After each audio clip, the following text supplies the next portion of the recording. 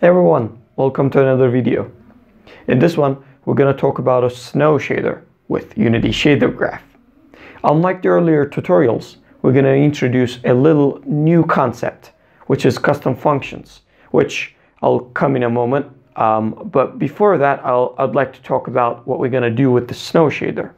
So unlike triplanar shaders, which show a snow effect on normal materials, this shader is responsible for deforming the actual ground, or let's say the terrain. Well, terrain is not particularly supported to keep that video simple, but you can use custom meshes.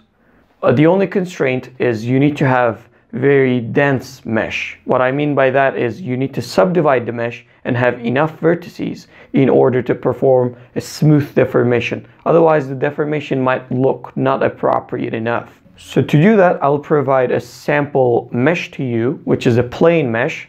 I subdivided in Blender, but you can do that with your custom meshes or your custom exported terrain meshes too. It works right off the bat. And along with that, we're going to introduce render textures in this video. So we're going to use render textures, blend them with our deformation trails, and then feed it into our shader. And our shader will be responsible for getting that pixels, this deformation trail pixels, and deform the vertices according to the mapping, which we will use custom function in that point. Anyway, without further ado, let's jump to the tutorial and see how it works. We can start by creating a new PBR graph and name it as Snow Shader. Now, first things first, we need to have a trail texture. To do so, we can create a new expose property and name it as Trail Map as follows. After dragging that property into Canvas, we need to create a custom function. This will be the first time that we're gonna use a custom function in this channel. So better be explaining what it does and why we need it for. So a custom function is a code snippet. So it is capable of performing shader code operations without writing the entire shader by yourself. We need to write a piece of code to make things easier for us. It is also supported by other shader visual editors like in Unreal Blueprints, or I believe Amplify supports it. I'm not quite sure, but we have it in the shadergraph. So we are capable of not using it, but if we don't use it, we're going to need to create at least 80 nodes to perform that operation instead of using a for loop. So we're going to use this custom function, write a bit of code, which I will explain what it does and how it performs the operation. And the reason that we're going to need that code is to sample our deformation map and then use it to deform the vertices all around the target vertex. What I mean by that is you're going to have a vertex here and you want to blur the deformation to just deform this one and create some sort of weird artifact. So you're going to want to blur it at all the neighbor vertices, and it is possible to do that with just getting a for loop and accessing to the earlier vertex and the following vertex, and then distorting them, having a curve kind of a distortion to make it more smooth. So that's what we're going to do with this shader snippet. So let's go back and see how we're going to do that. Back to the canvas, we need to set up a few parameters using input and output fields of this custom shader code function. First and foremost, we need to provide our trail map into here. Then we're going to pass UV coordinates and call it as texture chord. As the third, we need to have a vector 1 called blur size, which I'll explain in a moment. Then as fourth and fifth parameters, we need a sampler state and a height multiplier vector 1 variables.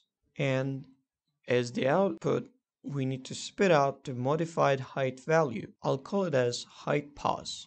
Then I'll convert code type to string and name this function as calculate height. As I mentioned before, This is actually a shader code snippet, which will make things easier for us. While coding, we gotta define a float parameter as mean height. Then in a nested for loop from -1 to +1, we will add up to this mean height. So to actually add a value, we're gonna call sample texture to the LOD macro and pass trail map as the first parameter to sample our map. Then we're gonna pass sampler state as the second parameter. As the third parameter, we need to pass UV chords as a float 2. In there, we're gonna pass text chord x plus I times blur size in order to blur that coordinate in trail map with our smoothing radius.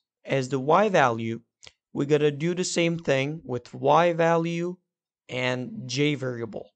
As the fourth variable, we're gonna pass an LOD value. Although we don't need any level of detail, so I'll just pass 1. As a side note in that point, this macro will return a 4-dimensional value, but we need only the red channel of the texture. So I'll get rid of the other channels and only use the red channel with typing dot red.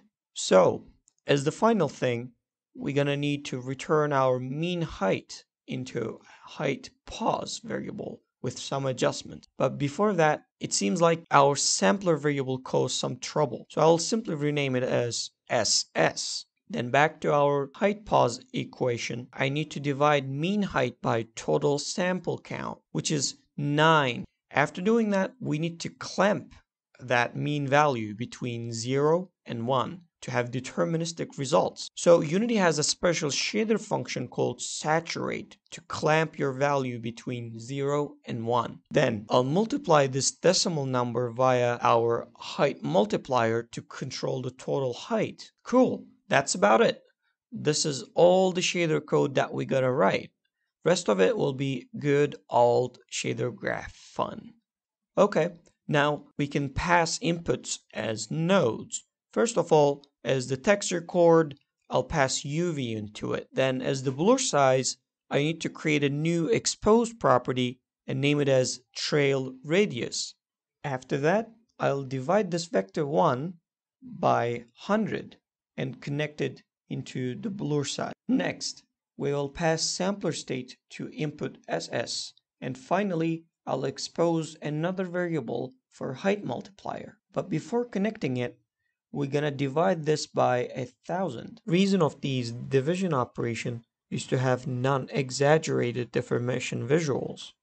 Otherwise, deformed surface would look way too off. Great, now this function will give us a distortion on y-axis of a vertex for deforming the ground by snow. But we can't directly use this variable because we just have an absolute height value. It has nothing to do with the actual vertex position. To do so, I'll use a position node with an object space. Then I'll split this value into its vector components and combine it back. But before combining the g value back, I'll subtract our deformation height from y position of that vertex. Rest of the elements of that vertex can remain as it was, since we're only interested with distorting our snow vertically. Finally, if we connect this combine node to vertex position input of PBR master node, we should be good to go. Now, let me quickly assign this shader into a material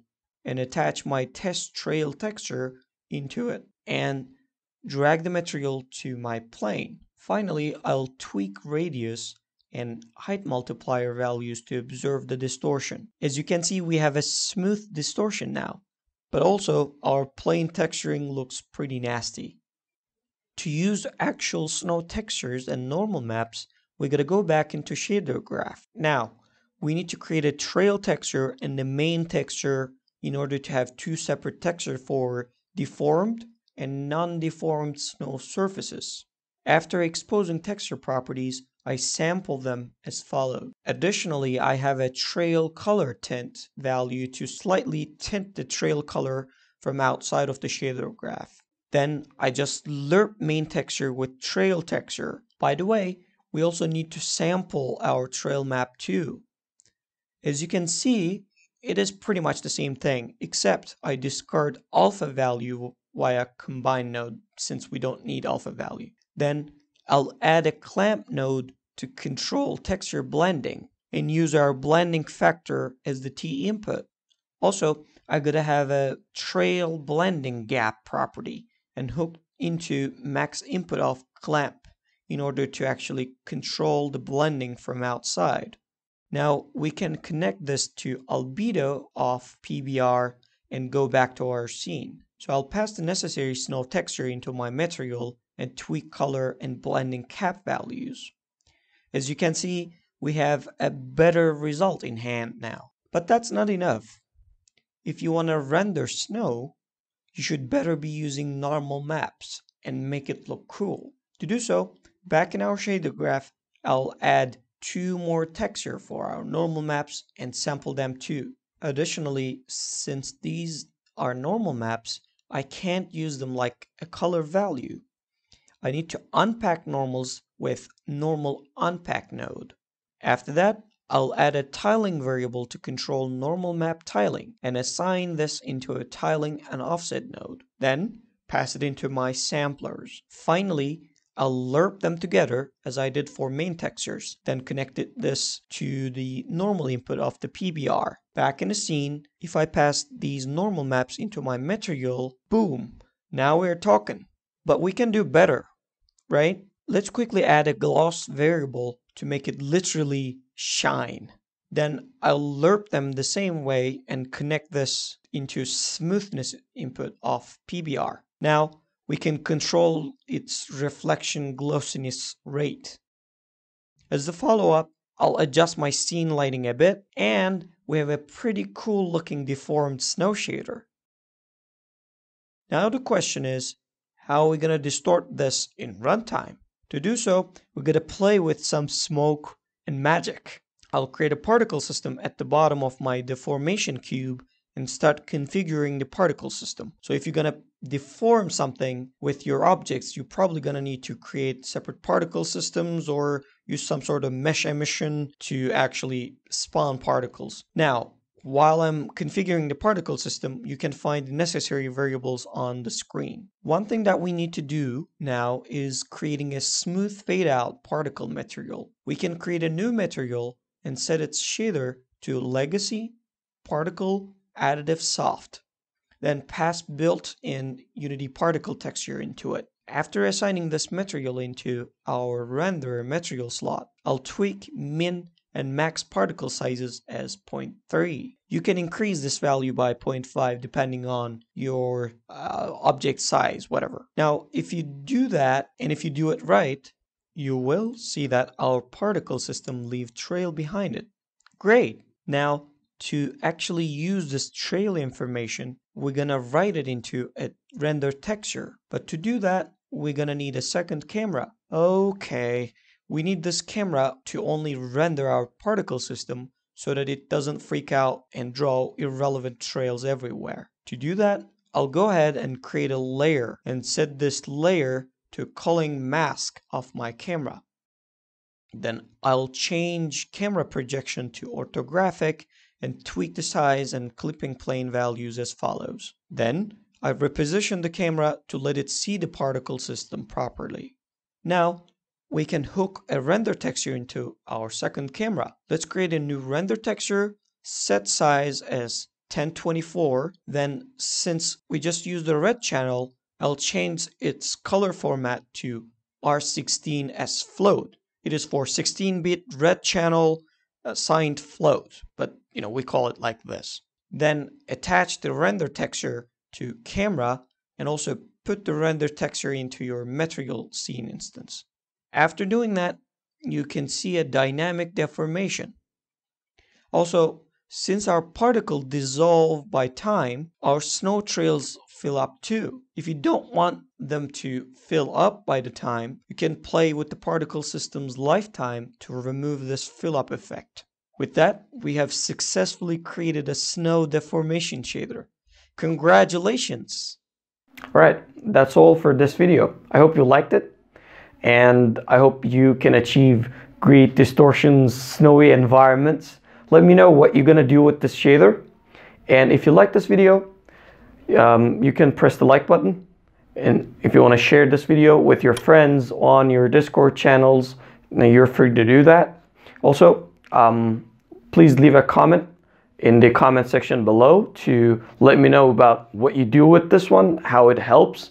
So I'm glad you guys are making awesome comments and watching the videos. It is really a good motivation for me.